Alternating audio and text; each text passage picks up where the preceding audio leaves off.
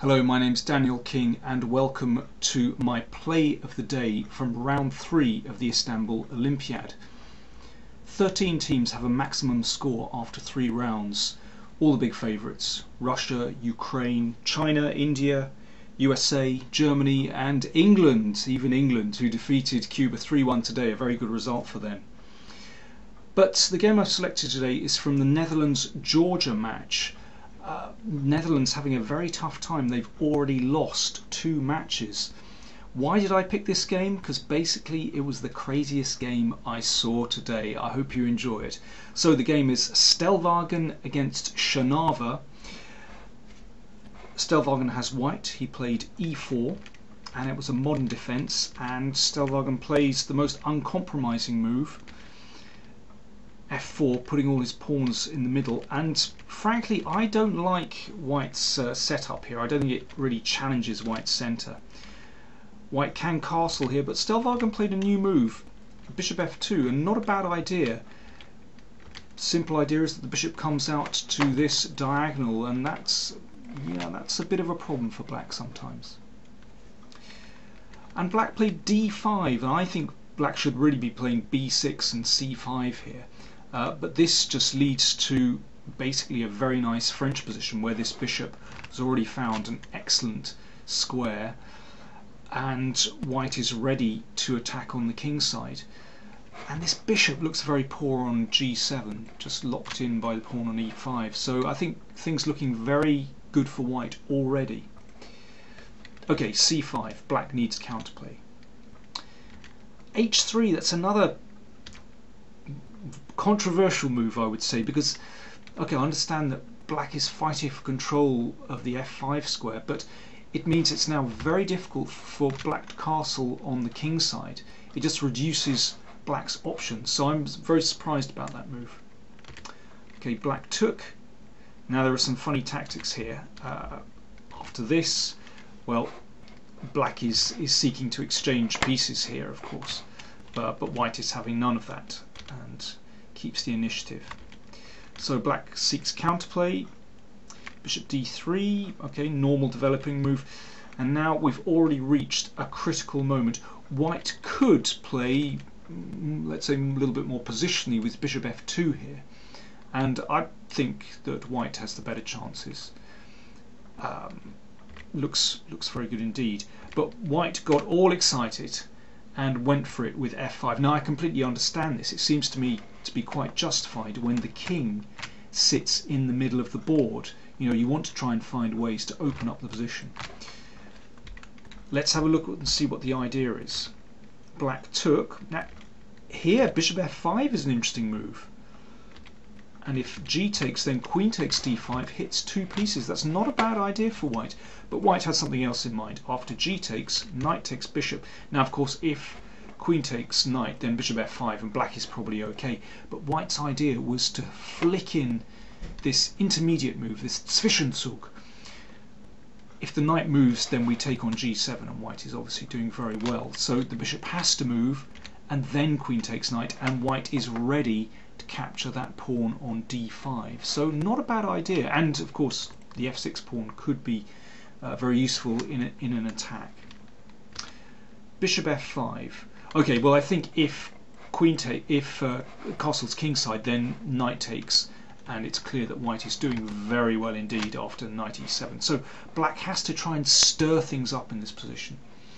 White could compromise here and play queen e2. I think that's not a bad move, but white went for it with queen takes d5, and this does look extremely dangerous.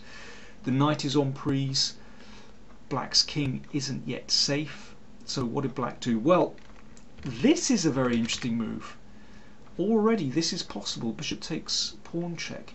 If king takes, of course there's the knight fork. So white's king goes in the corner, and now castle's kingside, and this is very unclear indeed. What's the score? Well, it's even at the moment. White can take this. Now if black just takes the rook on d1, I think white is doing very well, but there's a funny idea here. Black could play here, and I find this position very difficult to assess. After this, white has problems here, but white can give up the queen, and this reaches such an odd position. And now e6. Now of course that can't be taken because of the check f7 and bishop takes queen. So basically after e6, white forces a pawn to e7 and has a rook and a knight against the queen. What is going on here? I haven't got a clue. Very interesting possibility those, but I can understand why black perhaps didn't want to go in for that. Okay, what did black do? Black castled kingside and just gave up the knight. Well, white doesn't have to take this. Maybe it's better in this position to play queen d3 and then let the knight into d5, and I have a feeling that white is better there. Okay, it's not so clear. The bishop is pretty good on e6, but I feel that white should be better. But white did not back down and played queen takes knight, and now let's see what happens. Okay, rook c8. Queen b7 could have been played, but I think this is interesting. Although black is a whole rook down here, I think he has enough play. For example, here, and I have a feeling this position should just be a draw. King a1, queen c3 check is just a draw. And after this, probably white should just repeat. There's a very strange idea here. After this will be a draw. But if white plays instead queen g2, take a look at this. Bishop f4. Beautiful move. Black's a whole rook down. But this bishop comes in, threatens the rook, threatens to take on e5. Reminds me a bit of a dragon variation, actually. But I think black is doing well here. So queen b7 is possible, but I think should lead to a draw. White played queen d6, and suddenly he's in trouble. Let's see what happened. Now bishop takes c2 check is very powerful indeed. Let's see. If king takes, queen a4 check, and this forces mate. If the king goes back, we just take everything on d1, and then rook c1 is mate. Okay, so after bishop takes, the king has to come in the corner, and then we take on d1. Now maybe white had seen this and thought that after e6 things were still going his way. For example, if the rook comes back to defend, then just rook takes bishop, and well, white is even material up in this position. Or pawn takes, well obviously f7 check is winning. But black had a tremendous resource here.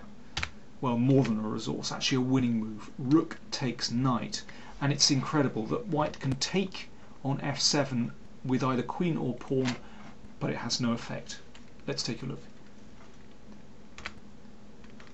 So if queen takes, then the king just goes in the corner, everything's fine. And pawn takes was played, and again the king goes in the corner, and there's no big follow-up here for white. There's a threat to play rook c1 mate, and this is desperate. So white found bishop g5. Okay, now this can't be taken. That would be disastrous, and now f8 is winning, is mating. But bishop b3 wins. And here, and now a very cool move from black. Bishop f8, just blocking the f-pawn, and if the queen moves, there's, well, for example, disaster on a3. I'm sure there are other moves as well. Okay, white tried knight e5. This is still completely crazy, looking to get in on g6, but bishop c2 is a very cool move indeed. Defending g6 and setting up potentially new threats on a3, and at this moment white actually resigned.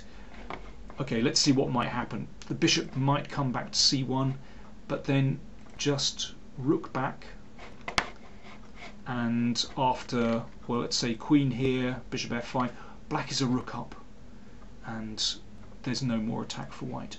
Or what about rook g1? Okay, well then we can actually take and maybe just rook e8. Black is too much material up. Well, a crazy game, and it seems to me that black just saw a bit further than white ahead, but well, there were some great tactics there. I hope you enjoyed that. Round 4 tomorrow, and I think we're going to see some great clashes between the top teams. I look forward to it. Hopefully see you for the next play of the day. Thanks very much for watching.